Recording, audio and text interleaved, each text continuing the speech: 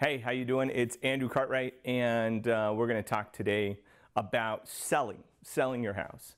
Listing it, as you've probably heard, it's kind of weird to say list, right? But you're actually listing it. Listing it typically means putting it in the multiple listing service. It's kind of where the name came from.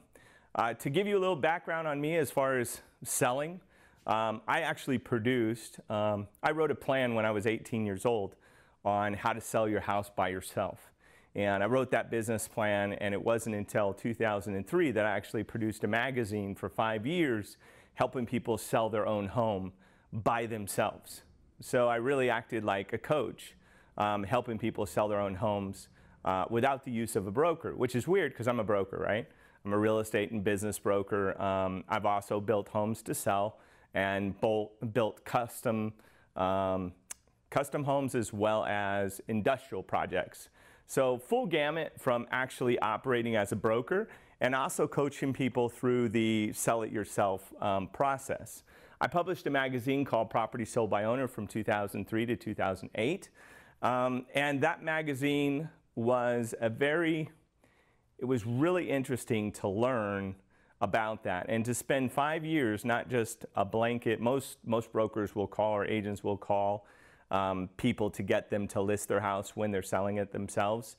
So I'll talk a little bit about that, what it's like to sell your own home. I'll talk a little bit about commissions, which is weird.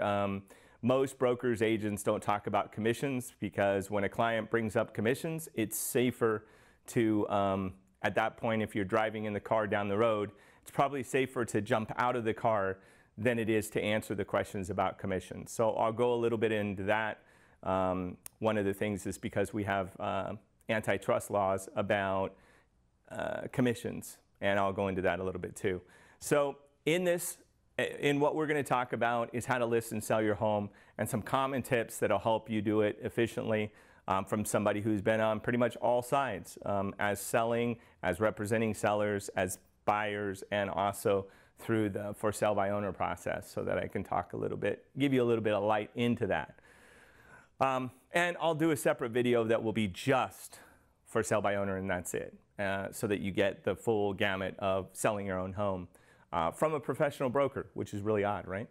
So first of all, I want to talk about selling your house, what you really need to know.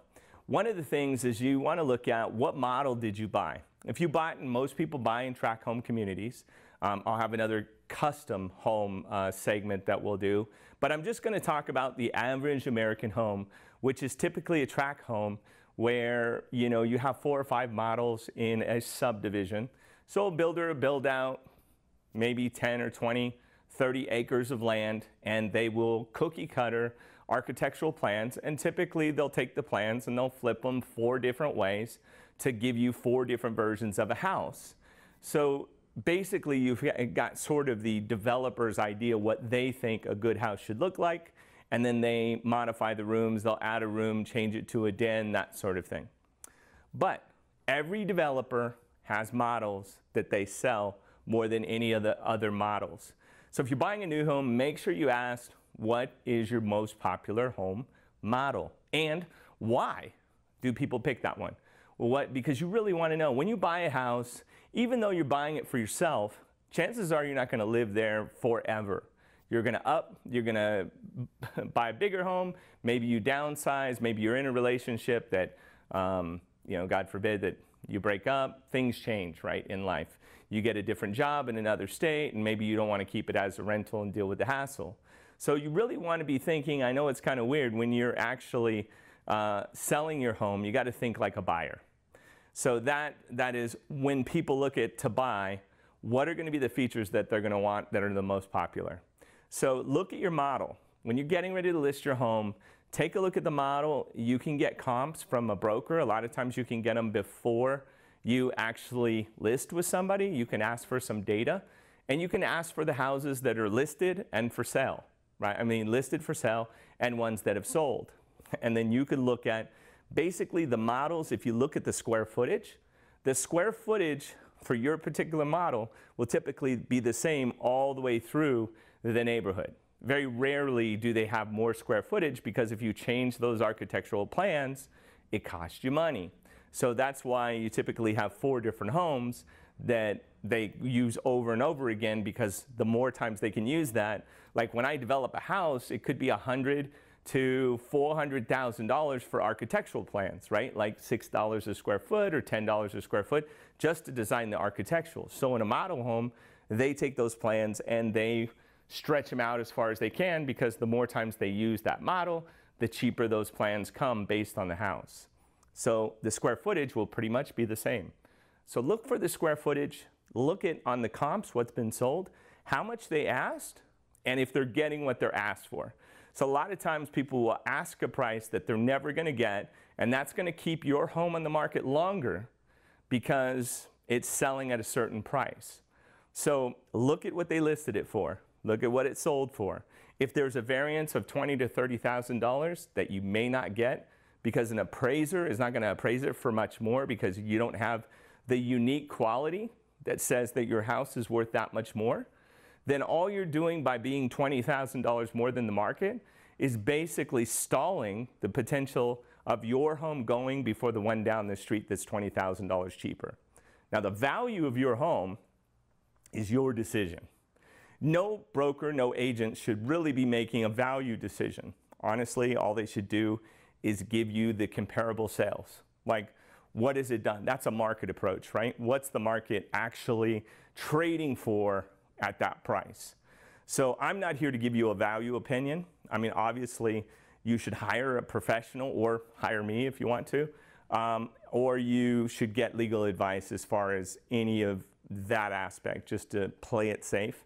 The value of your house is really in your corner. Nobody should really tell you what the value of your house is. That's something that you should decide. But I want to give you a matrix. I'm saying that only as like a disclaimer, but really look at what it's sold for and really kind of figure out, is it unique? Is the market going up or down? Like we've had a downtrend over this last month, quite a bit actually, I think almost 25% difference. So we've really come down. So the sales volume isn't there as much, even though, you know, you want to look also at the absorption rate. You'll see that under days on market. You'll see DOM on that comp, and that means days on market. So you look at that and you go, okay, so if it's 15 days on market, that's a pretty hot market. If it is 30 days, that's still good. If you get 90 to 180 days or even pushed out, that's when you need to start really taking a look at what's in the neighborhood, what are you competing with. Because every segment has what's called an absorption rate. That's how many houses will turn, how fast, based on a number of days. And if you're that house that you're just a little bit unreasonable constantly, and the house sells, you have a house that sells in front of you because your particular model in the subdivision, there's 300 of them, and you're just unreasonable enough on a consistent basis that you just keep missing that. Because the only variance to your home may be the paint colors, the carpet, could be fixable items where another broker agent has said, you know, we could just change those.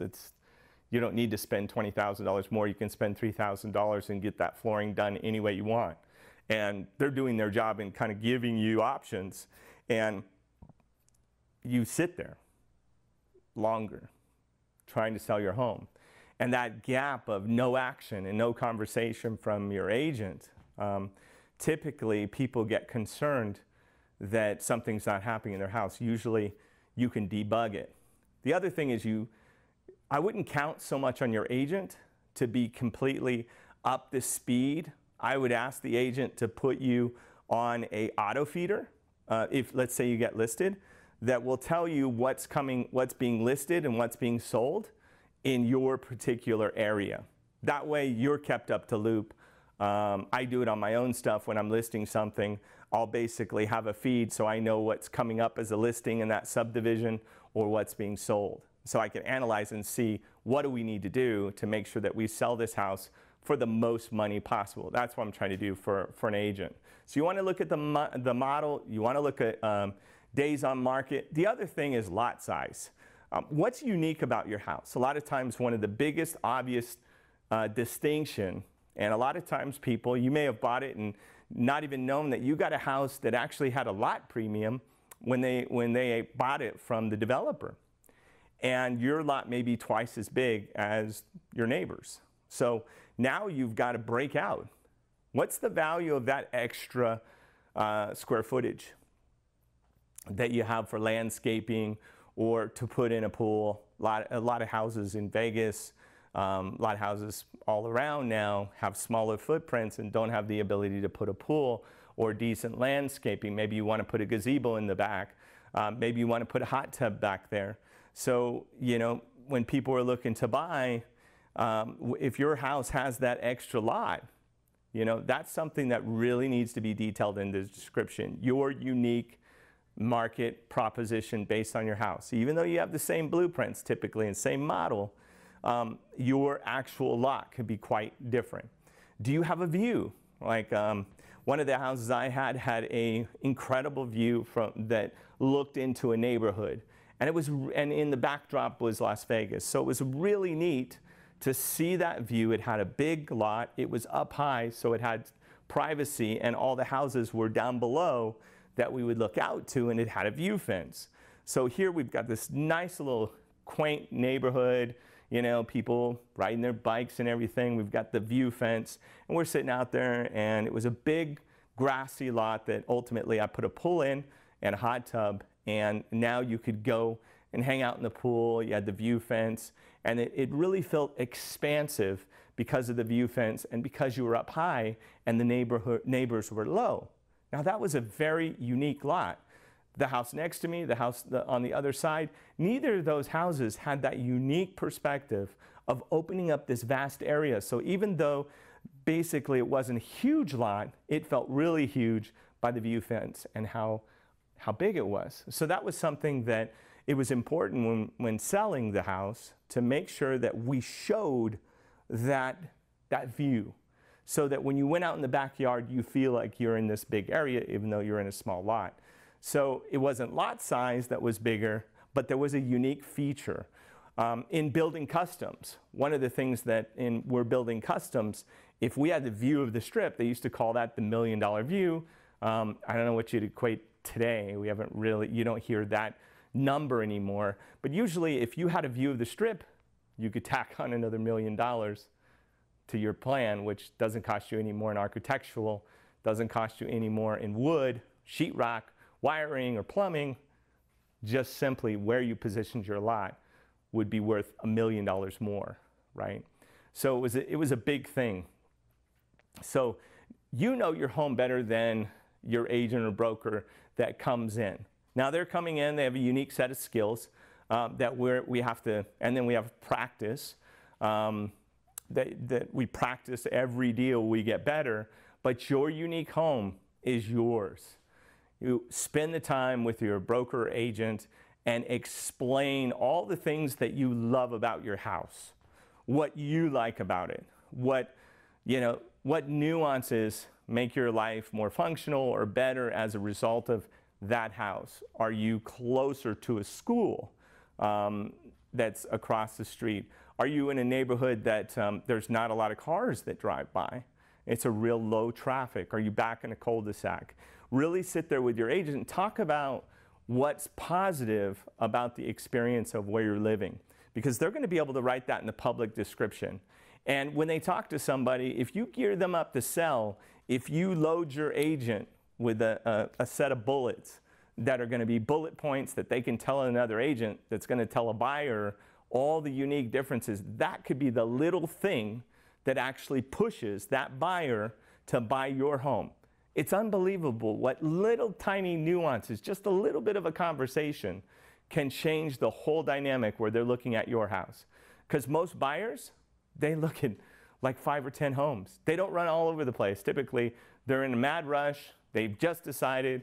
They're just coming. They want it now. And it could be that one little nuance that gets them to go look at your house just from a description. And again, people are looking online today. So they'll go to Realtor.com. They'll go to Zillow. They'll see these things. And the description that comes up in that public description, you can literally communicate with people all over the world about your particular home. And that description basically can draw them in, right? So you actually have tremendous power today with technology to be able to actually reach buyers. So that description, you really want to think from a buyer's perspective about the quality of your life as a result of living in this house so that you make it personal, right? So that's an important thing. I'll go into selling it yourself in another program, which is for sell by owner, but I want just briefly on that.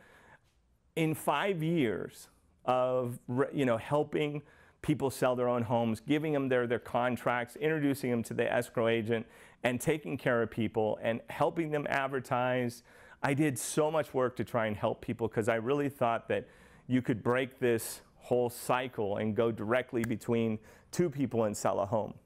What I found 90% of the time was, almost 100% of the time, was that the buyers automatically discounted the commission from the price, right? And I'm not talking half the commission, I'm talking all the commission. So right away they're coming in with an offer where they think it should be 6% less. Because a buyer and seller typically, and we talk about this in agency, are adversaries, right? A buyer wants to pay as little as possible for their survival. A seller wants to sell it for as much as possible for their survival. And then you have all these nuances. There's so many things as far as inspections, roof inspections, legal, title, all that stuff to walk through that you have hazards selling yourself that let's say you're going to go to an escrow agent, they're not there to give you advice or advise you on the real estate transaction. They're simply there to ensure title and handle that transaction. Make sure the title's clean, that the bank gets a clean title and they get a mortgage against the property. And the title that they represented is the title that you actually bought. And they ensure that. So really guiding you through the whole process of the buying and selling takes lots of different talents. From being able to pull the sales comps, from figuring out what the market is, talking to lots of people, being in the conversation about real estate, what's happening in different sub-markets, what's helping to sell, what's getting people to buy. Those are all things that basically an agent does. As far as setting your price, this is a very personal decision. It's up to you as far as the price goes. I've had people that wanted really high price, 15, 20% more in a subdivision. And I stood behind that and I stayed solid all the way through. And even when they wanted to lower the price, I felt that we had the type of house that we could get that. And we pushed it and we actually sold it and created a whole new comp for the market and basically pushed the houses in that subdivision up as far as prices. Because now an appraiser could look, well, somebody else bought and actually got a mortgage and actually bought this house for this price. So this model now, there's a new standard set as far as value. And that's how the market side of it, because there's three different approaches. What you can rent a house for income would be, what it costs to actually build the house, and then a market price, what somebody's willing to pay for it. And those are three different approaches that basically appraisers look at. If they look at the rent, what people are getting for rent, and what mortgage that would service if an investor had it, what kind of return that would be, they get an income approach. And those three are how they stabilize a value. The big, huge problem that we had in 2008 was income was here, right? Cost to build was here because I was building and selling homes, and the market was here. It made no sense, right? Because you could build it for a lot less. The income approach didn't support the value if you were trying to renting it out. It's just people were willing to pay anything for a house. And they were typically only paying interest on the loan. They weren't amortizing the loan, or they were even paying a negative AM, which was every time they made a payment, it was actually going backwards. They ended up owing more money. So there were a lot of weird loans that created this virtual market that didn't really exist. People were willing to do that because they want what they wanted. Repairs. How far should you go? I would say don't rebuild your home. Don't repaint it. I mean, if you have areas that that have marks on the wall and everything like that, take care of those things. if there's ask your agent, is there a smell in the house? Some people have distinctive smells, and because they're always in their own environment, they don't even notice their own personal smell. You want to get that out of your house, whether that's through fresheners, through carpet cleaners. You want to create a very inviting olfactory smell when people come in. An inviting smell, a comforting smell. And part of that is getting, clean the carpets, right? Clean the walls. Take down all your personal items as far as any pictures you have, excuse me, any items that personalize the house to you. Because when people are buying, what we found is that if they feel like it's somebody else's house, they don't literally want to take somebody else's house. It's a weird feeling, but they want to see themselves in the house, not you. So take down any personal pictures that you have, put up very bland stuff. Less is more. If you can clear the clutter out of an area, put it in the garage, put it wherever, just get it out of the environment. Simple is better. Spaces look much bigger when they're not cluttered too. You want to open up your spaces so that it doesn't feel like there's a lot of things. If you have big furniture and a lot of furniture in a room, take some of that furniture out of the room so that you really open up that room. If you don't have any pillows that add splashes of color, throw a little bit of color in the room. And then you could do that with, pillows, maybe a cheap $20 carpet that is brand new that they see. Deodorize your house, carpet clean it, make sure your carpets are clean. The other thing is if it's really bad, if you've been smoking or there are even layers, I restored a lot of homes, you can get an ozone machine, literally, and have somebody come in, and that goes into all the crevices of everything in the house and actually starts to break down the actual smells and particles. This ozone layer, literally you can't be in the house when this is going on because it'll kill you, but basically it breaks everything down in the house. Again, talk to a professional about doing that. Don't just go buy an ozone machine and mess up your house because it affects certain items differently. So you want to make sure that you hire a professional to do that.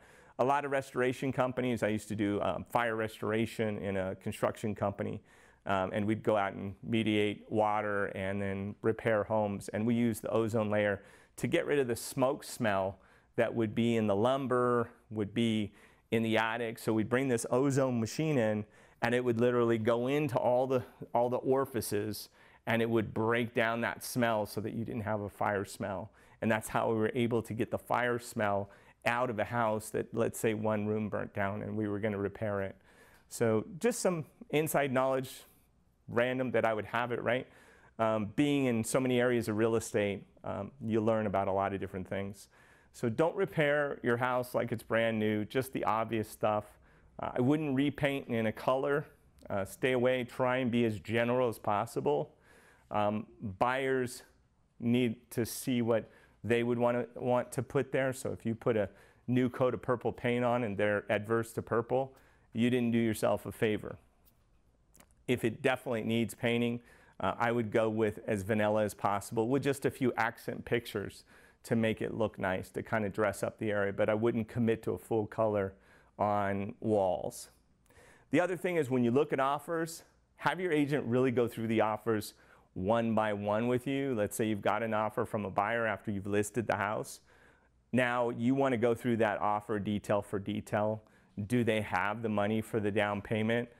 Do they really appear to be qualified? If you've got multiple offers, what are the differences between the offers? And if you have the option, you get multiple offers, you can have multiple, depending, and this is again through your agent or broker you want to talk to, you can send out multiple, basically responses to those offers. You can do counter offers that basically, everybody needs to submit their highest and best. Hopefully you'll be able to squeeze some more out of the deal. And if it's all contingent on appraisal, your appraiser is going to basically determine the price anyway, and that's going to be based on the market. So pick your strongest offer at that point. Even if it's for less money, if it's contingent on an appraisal, it'll probably end up at the same number anyway, which is another trick in the business. And then conditions. Look at the conditions of that offer, right? Like, what conditions do you have to meet contingency-wise in order to get through that offer? And are they, a lot of times, agents will miss really about how you've got to contribute money towards your loan. And that's another thing that you need to be concerned about. So all this stuff you want to really consult with your professional and sit with. This is just overreaching. So you want to really check in your particular market with your agents, your brokers, or an attorney to make sure that you're getting the best advice possible.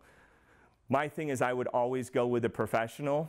And the other thing is there are different things that I think you need to know about professionals. To me, your level of commitment towards committing to a professional is going to hopefully be what you're looking for is somebody to commit back to you with that same level of commitment. So find the person that you really want to work with, that you really like, commit to them and make sure they commit to you at 100%. A lot of people will, you know, grab anybody randomly, and you want to look at how many listings are they going to pay attention to your house? Or do they care about you even selling it? Is it going to make a difference in their life that do they need to sell your home, which is pretty important. The other thing, if they need to sell your home, that they don't talk you out of money that you could get. So that's another thing. As far as commissions, commissions are completely negotiable. You can do everything from paying to just list it on the MLS to 1% listing to whatever. They're completely not fixed. The difference is, how much is somebody's time and their mind worth to work for something. If you get a really low commission for someone and you don't put a commission out there, how attractive is that going to be for somebody to work on that? I don't know.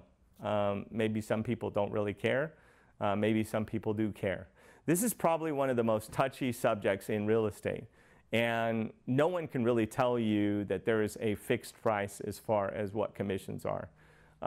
There's only what people feel is their fair exchange for their time and their energy to do something. So whenever anybody tells you that there is a fixed price, that is not true. There's just, profit is a small price to pay for efficiency.